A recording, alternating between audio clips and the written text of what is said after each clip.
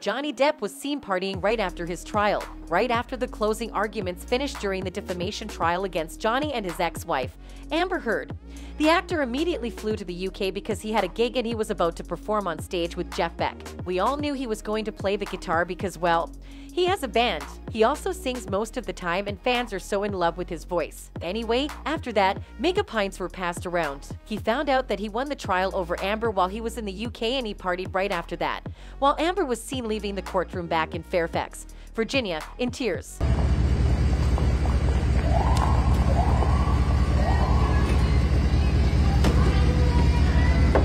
The legendary actor reportedly spent $62,000 at an Indian restaurant in Birmingham, England.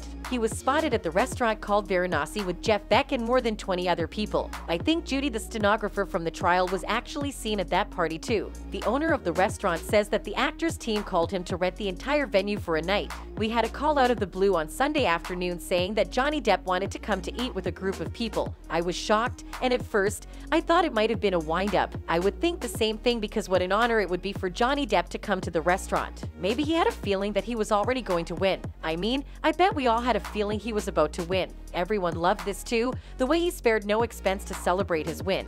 Because finally, after how many years, he can now freely celebrate and be happy that he was proven innocent. A few other people in the restaurant got a glimpse of Johnny and his party. An artist gave his painting to the actor, which he happily accepted. You're a genius, man.